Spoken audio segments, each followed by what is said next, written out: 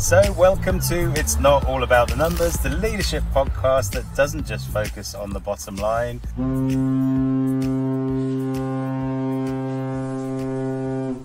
Hi, my name is Chris and that is Mike. Hey everyone.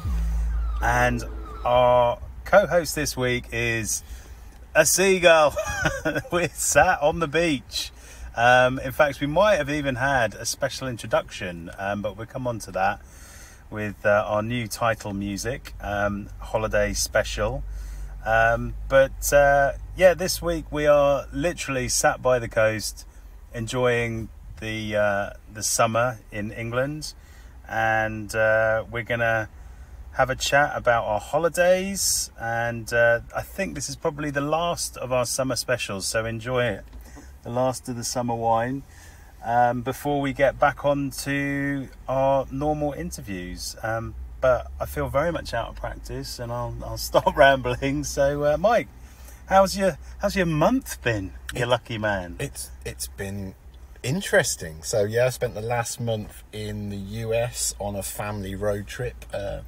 Been in Los Angeles, Las Vegas, lots of national parks, Yosemite, Yellowstone, San Francisco, all round. And I'm currently going through that kind of down period of just got back home. Oh, this is my real life. I have to work. I've got a job. Damn. Yeah. And I just wanted to clarify one thing, is we're not literally sat on the beach, and we're not actually on holiday together. But, No, I live no. nearby here, and You you're live down near. here. This So is true. We've just met up. This is true. And but we do have a special guest in a seagull. We do. Who's perched right in front of us, outside the car that we're in. This is a car cast, and he's looking quite menacing actually. But you just told me an interesting fact that they're endangered species. Apparently they're on the red list, according to Springwatch and Chris Packham earlier on in the year. So their habitat is under threat, and they are under threat apparently. Well, there you go. We've covered bad data already, so we won't need to worry about good data, bad data this week. But yeah, my week, my month has been interesting. Obviously, we've been covering a lot of the podcasts while you've been away. And I'm sure you'll return the compliment at some point when I go on a 4-week holiday.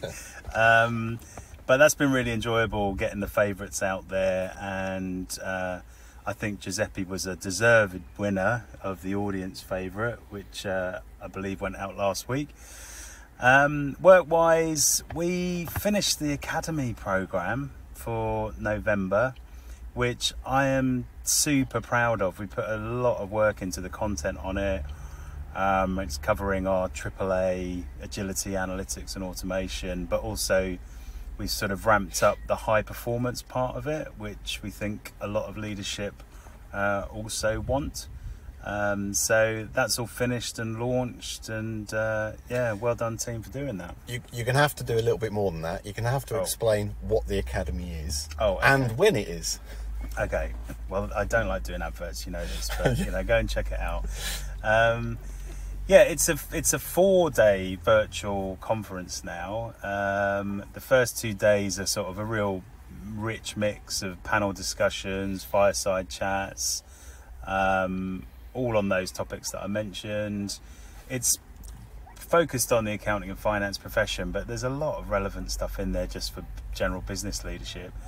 The third day, slightly longer form masterminds, and the fourth day is a community day for all of our members. And we love it. I think it's really leading edge content. Our audience is growing. We've got a couple new strategic partnerships on it as well. So yeah, we're hoping for a really, really good result this time round. And it's in November. So it starts on with a bang, the 5th of November, and finishes on the, you can see the marketing. Oh, already, yeah, it's coming out. And then it finishes on the Friday, where I'm actually sort of double heading our own conference and another conference that I'm meant to be at. I've got no idea how I'm going to do that, but I said yes to both, so I'm going to make sure I can do both. But yeah, anyway, thanks for the advert. So back to you. So you've just been in America, and Yep. like it's impossible not to have a chat about Joe Biden from a leadership point of view, right? This isn't a political podcast, but what was going on with Joe? Was he a bit in denial? Was he resisting change? Was he unwell? Was it all of the above? What do leaders do when they find themselves needing to hand the towel in? It's a really interesting question. I suppose just to contextualise that from my perspective of being in the US. So I was in the US both when Donald Trump was shot at, but also in the following week we were in Las Vegas the day before Joe Biden arrived. So of course, I forgot you were there for that. Yeah, so Joe Biden landed in Las Vegas the day that we were there, and all the airfields were shut and all of the stuff was closed, and the Secret Service were literally everywhere. So that was quite interesting in and of itself. But obviously that was the last bit of the Joe Biden's campaign, really. So he caught COVID whilst he was there. Yeah. And then a week later he pulled out of the race. But I think to your question about what goes on there, I think that leaders can sometimes suffer from a I'm needed perspective. I had a really interesting piece of advice from somebody years ago now, a leader who I well respect, who was their words, I constantly try to do myself out of a job. So actually success is when I'm not needed anymore. And actually Joe Biden came into the presidency saying that he was going to be like this interim candidate that's going to sort of transition. But it's almost like he's got to a point, and the people around him have got to a point where he was the only person that could stand up to Donald Trump. He was the only person that could do some of the things that he did. And it was almost like they got to that point of believing their own indispensability. I think that's really common in business leadership as well, though, right? It's where and it's not an ego thing. It's just it's a perception that you have that you're so important to what's happening. Things will not happen as well without you. They might happen without you, but is the team going to cover all the bases? Is the team going to represent what we do in the same way? Can I truly delegate to the team and feel comfortable with it? And I think it's a very common issue for a lot of leaders who have worked damn hard to get into those roles, and it's almost like a contra way of thinking that okay, now I'm actually not needed. Well, so I think we've talked about this sort of obliquely before in the difference between leadership and management. So I think there's this kind of like command and control thing that old-fashioned sort of manager, top dog, needs to be over everything and be an expert in everything and make all of this decisions. And I think where we're moving to and where we've moved to in this kind of multifunctional approach to stuff is a leader is actually somebody who knows that they're not indispensable, but actually enables a bunch of people that are working for them to deliver. So actually the more modern leader now realizes that actually other people need to step in and lead different bits. Yeah. And I think that's the difference. So yeah, I think it's almost like I think it's a throwback. I think the Joe Biden thing is a bit of a throwback to thinking I'm the only person that can deal with this. Yeah, I think it's one of those things where I think a lot of leaders can fall into a trap where they see themselves as top of a hierarchy, and that's a very traditional way of looking at work. I think you mentioned a past boss saying to you, do yourself out of a job. I think a very good boss of mine has always said, recruit smarter than yourself, recruit a specialist in those roles, exactly, rather than just someone who you think you can manage or lead. And I think if you're in the luxury position to be able to do that, because obviously that comes with cost and demands on your time, then definitely do it, because the irony with it is that by doing that you're actually going to look even better as a boss, because you've got the sort of specialisms across a multidisciplinary team rather than the traditional approach, which is like I'm sat at the top of, this hierarchy that I know 100%, and I can do everybody's job, and they can come to me with all their answers and get all the questions and get all the answers, rather than kind of giving away some of that responsibility of leadership and management and saying, look, you've just got to own this now, and I'll judge you on delivery.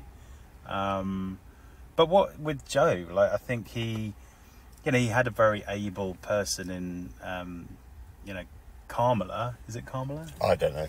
Okay, well, it's whoever, How you pronounce it, I'm not Yeah. sure. I know how Donald Trump pronounces it, and it's not like that. Okay, so, but he had a very able vice president in Kamala Harris. So, why wasn't he a bit quicker, just to say, you know what, let's give it a go? I think probably that comes down to denial a little bit. I think in the end, what really did for Joe Biden in terms of the decision-making process seems to have been the preemptive debate with Donald Trump, where Joe Biden couldn't really string a sentence together properly, or answer. He clearly had points he was trying to make, but couldn't make them coherently. It was scary though. That interview was shocking. Like, from the most powerful man, arguably, in the world, not being able to construct an argument. But I think it was, in my view, it was in that environment. So he was in that environment of under pressure. It didn't mean that he's not competent to be, in my view, president at the moment, but it just means his brain isn't working in a way of a 50-year-old person would be in that exact same scenario. But what it did highlight is under pressure, and under that pressure he was struggling. I think in terms of the decision to step aside and let Kamala step into the presidential race, I don't think that was the decision. I think the decision was whether to step aside or not, whether he was still competent enough or not. I mean, to the point we were just making around team, all the news that you hear is that the team around Joe Biden is good. The reason that, broadly speaking, from afar, his presidency has been successful is because the team around him is good. Yeah. So he had done that enabling piece. Yeah. But I just think that fundamentally it was a bit of denial around needing to step aside and actually thinking that at 80, whatever it is, he's still as sharp and fast as a 50-year-old. Yeah. Yeah, and you make a really good point around, if he, like as an MD, let's say, or a CFO or whatever, the business leader, if he is enabling the team, recruiting the team, finding the best talent around him to get the job done, and I think he's again, it's not a political statement, but he's got a good record. I think publicly people agree with that. It's like he's done the majority of his job if he's enabled that team around him, and he should be able to, or the leader should be able to change, and the team remain functioning and effective and get the results. I just wonder whether there's something around, a new leader coming in, changing perspectives, but actually nothing's really changed. The team's still strong, the team's able to deliver, but you still need that new figurehead for, like, optics almost. I mean, the other thing that's been going on is that we've had a change of government here in the UK, and the top team in effect in the UK has changed, but the civil service underneath it is still the same. So it's a similar-ish situation where you've got that kind of change, that transition, but what does that actually mean? And it's an opportunity. Any change, any kind of like sharp change of anything. I mean, to a quote that we've had before, which is, you need that kind of firestorm of pressure to make changes and make transitions. I can't remember the exact quote, but you know the one I'm alluding to. What, pressure makes diamonds? Yeah, well, no, it was Burnt's statement in. Oh yes. Yeah, he was saying they need to feel the pain. Yeah, you need to feel the pain before. And I think that make the change. And I think that the change of leadership and change of approach. Thank you for helping me there. Sure. That the change of leadership and change of approach at the top allows like different ideas to come through and different ways of doing things to come through, even if the team underneath is still the same. So it enables a whole refresh. You know, a change is as good as a rest. Yeah. And I think, you know, again, reflecting on the business side of life, maybe I've been on transformation programs where essentially the team's been the same for 2 different programs, but the head has been different, and one head has absolutely nailed the communication, you know, the sort of the relationship management, being seen as a leader, and the other one, let's just say, has not. And I think what happens is people don't believe in it.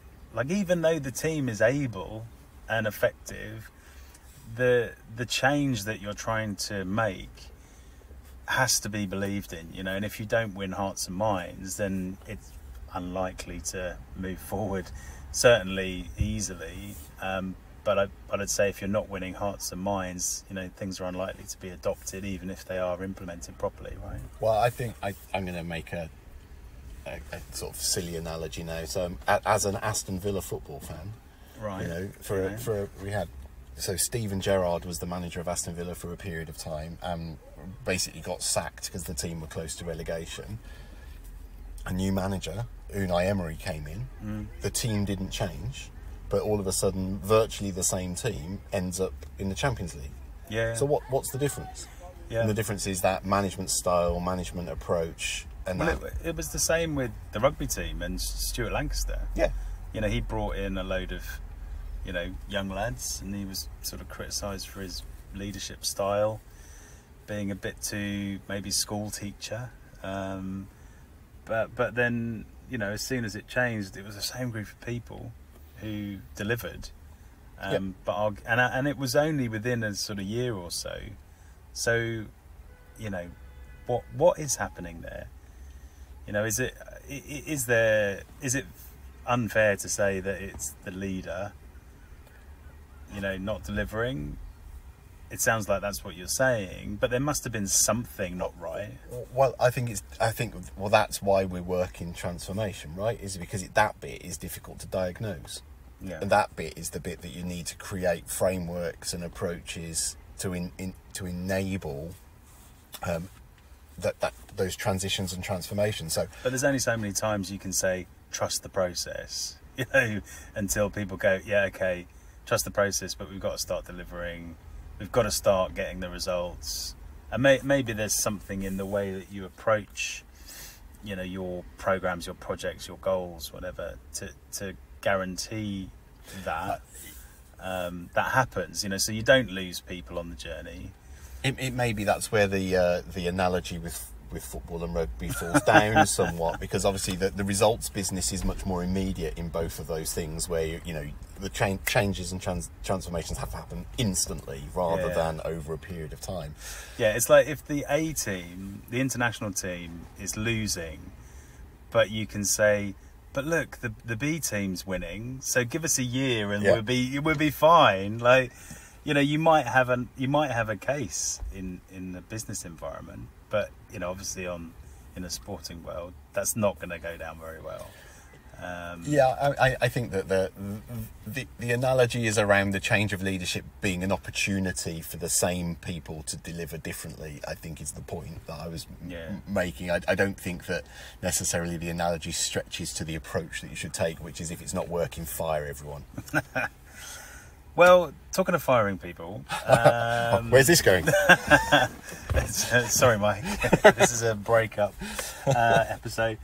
No, we've had a change of government in the UK, and you know, similar situation in a way, I suppose, where, like you said, you've got the civil service who are going to deliver no matter what. It must be a really weird situation for the civil service, though, where they do almost have this, you know, change of leadership, but essentially what they do, you know, has to remain consistent and solid. I know you can't talk too much about this, but so I can a bit more than pre-election, but Okay. so I think there's what's changed at the top level is some headline policies and priorities, probably more than policies. So those things change the emphasis of what you need to do, but quite a lot. So day-to-day delivery will be the same. We still need to build flood defences. Yeah. We were chatting before the podcast about a big bit of engineering that's just going on down to our left-hand side. I bet that's government funded. That still has to happen. Yeah. Did you know you were very much ahead of your time as well? Wow. There was a podcast we did which I caught. I don't know how, and you were talking about the Timpson. Oh yeah. Guy. Yes.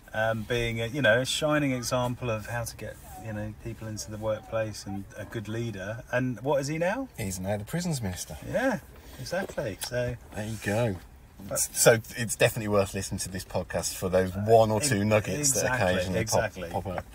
But I mean, it's like The Simpsons. If you go back far enough, there's lots of predictions in here that have come true. Yes. Anyway, to the point that you thought you were making is there's definitely stuff that has to continue happening, but over a period of time, because the priorities have shifted slightly, things will start to be done differently, and some things will stop. Rwanda being a classic one, which you see instantly it's stopped. So there's a blend of things which are completely politically driven, but some of the things are just keeping the show on the road.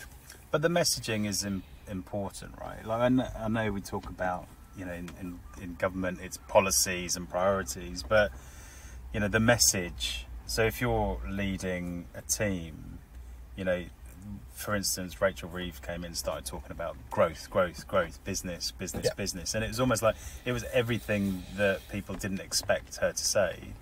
And they were pitching themselves as this sort of business growth party. Yeah. That aside, the messaging from leadership is important, right? It's going to make or break. And I don't mean the disaster like Joe Biden's speech. I mean the nuance in those messages. It's going to mean the difference between someone engaging and someone not engaging with their priorities, their programs, their projects. I suppose there's two ways of looking at that. So you've got the external view and the internal view. The internal view within the government structures will be that clearly the growth agenda is clearly the direction of travel. So therefore everything that you're doing and thinking about doing that's new needs to fit into that agenda or it won't be approved. So there's that. Yeah. So actually that's how the alignment within works. And then I suppose the external view is if that's the messaging and it's really clear, but within that messaging the opportunities are clear. So one of the things that Rachel Reeves has, or the whole of the kind of Labour machine has been talking about, is this need for public-private partnership on investment, and actually government can't do this on its own. And if the messaging is clear around where the opportunities are for that partnership, then those things can move forward. And I think that's where the clarity is really helpful. Did you know, by the way, she's part of our NCT group 11 years ago? I didn't. You need to explain. You probably need to explain to people who don't know what NCT is what NCT is, but also, are you still in touch? Are you still do you still have canapes and wine? I couldn't possibly say. I've not got an invite to number 11 yet. I'd like to say no NCT. So when you have kids, there's sort of almost like a club you can go to. Boot camp. Exactly. It's like pre-birth boot camp, and we were living in the same area at the time, and we went along, and lovely. She was working in government, I think, at the time. Her husband's working in the Treasury, which makes it quite interesting now because now she's the boss of her husband. Yeah, but a completely different kind of growth at the time, right? Growth. Yeah, NCT. It's a different kind of growth. It is a different kind of growth, yeah. But no, just on a personal level, she was lovely. And yes, we have stayed in contact. But who knows? Might get her on the pod one day. Rachel, if you're listening, come and give us a scoop. But sorry, where were we? I've totally forgot where we are. We definitely got that holiday spirit. I think everybody can tell. Oh, on that note, bit of an update. So the gull was lying down, and now the seagull is back on 2 legs. It was on 1 leg for a while, but he's still there, menacing. I think we've got his spot here. Yeah, I've taken a picture, so I can post a picture. Okay, well, let's make sure we do that. But anyway, moving on, and yes, you can tell we're a bit rusty, so apologies for that. But if we did actually ask people whether they had any ideas for guests for future co-hosts, and I think we've had a good sort of 20 odd people submit names, which has been fantastic. So thank you to everybody who put all that effort in, and we will start recruiting. And if you do want to put your name forward or someone that you know, then you can reach out to us on LinkedIn or use the email podcast@generationcfo.com. And it's at this point where we normally ask a question. So let's ask a question just to try and get a little bit of structure back into this, which is clearly totally unstructured. So the general sort of point here, I suppose, is culture and the way that we work and the things that we say are all really important to change and transformation. So how does culture really play into change in a business context? Does it matter? Can you just sort of implement stuff and sometimes it'll be adopted and you don't have to do much work, or does it always matter? I mean, it always matters, I think. I used the term culture change in a kind of like a mantra. So when people talk about culture change, they usually mean somebody else. Mm-hmm. So, the culture of this organisation needs to change, they probably mean the other people. But actually, if you start thinking, it should be more about behaviour change. Yeah. And behaviour change includes me. So everybody has to change and adapt and move and shift. And I think that, so there's something in when people use the term culture, what do they actually mean? It's that there's a classic cartoon where, I think I mentioned it before, where there's a leader stood at a podium with a team in front of him, and he's saying, we want change, and everyone's cheering. And then the question is, who wants to change? Yes. And then the crowd goes quiet, and then it's, who's going to lead the change? And then there's only one person in the audience. And it's true, like, we think that change can happen with everybody else moving first, right? Yeah, and everybody else has to move to what we think they need to do, and that's probably based on our own prejudices and bias and thoughts. But actually, change is a collegiate thing. We need to work, and I think that what comes through in discussions around change and transformation in business is very much, how do you build a community around it? How do you convince people that they need to work together on it? How do you actually agree the changes that are needed across a group? Because then they're much more likely to happen. Yeah. If you're imposing change, it doesn't often work. I remember things like technology being rolled out when I used to work in the Environment Agency years ago. I remember a new email system, and it was imposed. It was like, here's a brand new email system, and we're going to embed these rules and things into it, and you just got to do this. And it's just like, well, that just doesn't work with my workflows. Yeah. So you end up resisting the change. Yeah. Whereas if you had worked together and co-designed that specific transformation, it was much more likely to be successful. The way that I sort of summarise or plain English speak culture is it's the way we work. It's the way we work. It's our behaviours. It's our attitudes towards what we do on a daily basis. And if you change anything, it is significant. Like, if you are, and I think people sort of really underplay this.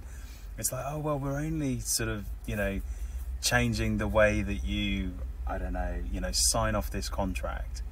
We're moving it from paper to electric or something. It's like, what's the big deal? And it's like, but hang on, you know, there is an emotional response to this. There's a relationship response to this. There's obviously the technology and implementation, you know, considerations. There's, you know, there's the job that they have has now actually changed. You know, there's so much that needs to be considered in the change management role. And, you know, I know that we've spoken about this in the past. We've always said that, you know, if there's a 6 months of implementation, then you probably need a similar amount of effort on the change management as well. Yeah. Because but normally people are just like, well, let's do some training at the end and, you know, assume everyone's going to align. I mean, I've got a really kind of glib example to illustrate exactly that point around culture, I think, and change, which is, I remember working in an office where there was fresh ground coffee provided.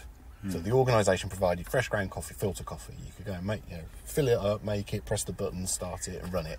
And obviously, in an office environment, you've got the coffee tea machine culture where people go there to chat and and it builds relationships.